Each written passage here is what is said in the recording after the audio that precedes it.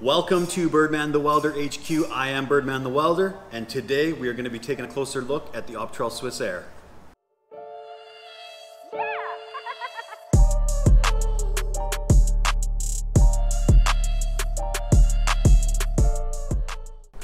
Now, of course, one of the main features of this Optrel Swiss Air system is its positive pressure design, meaning that there is constant air pressure and airflow being maintained to the half mast, the face piece, so that there are no outside contaminants able to get into the mask, whereas a traditional face piece, when you're breathing in, you know, dust can collect around the nose. If you've got facial hair, it's getting up underneath. So the beauty of this thing, you do not require a fit test. You can rock that beard, you can pierce your chin, whatever the heck you want to do, and this thing will protect you.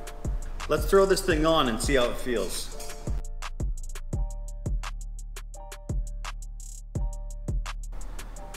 Hands down, one of the best things about the Swiss Air system is the ability to communicate clearly without having to tear this off.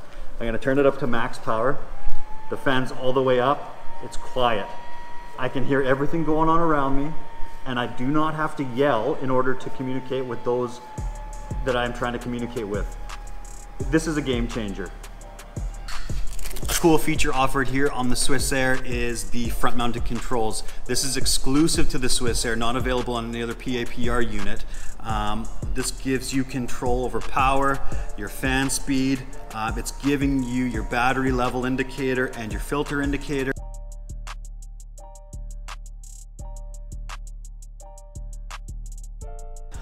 Also unique is that it's got an altitude and a temperature sensor here to give you constant airflow regardless of how high you are up in the mountains and how cold it is, or down low and hot. You're always going to get that constant airflow. It will automatically adjust. Having a bit of a closer look at the body harness, we've got adjustment in the over the shoulders, of course, in the chest.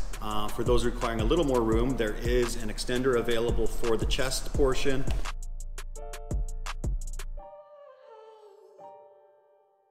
Let's talk a couple of your questions.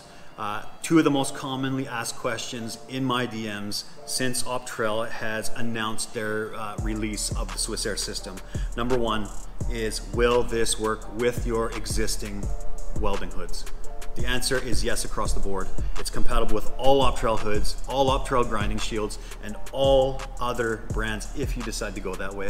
But the most specific question that I get is regarding Optrel's holy grail, the panoramics hood. Will it work with the Swiss Air? And the answer, you're gonna love it, is yes. The issue in the past has been because of the large viewing area on the panoramics.